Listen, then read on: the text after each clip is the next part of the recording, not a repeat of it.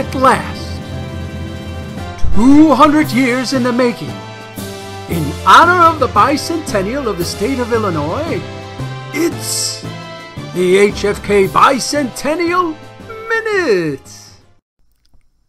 Today in Illinois history, May 23, 1911, Chicago's Child Welfare Exhibit enters its final weekend.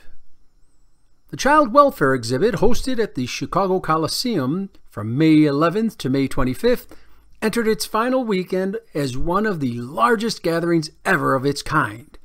Democrats, Republicans, capitalists, and socialists united by their common concern for the health and well-being of the nation's children.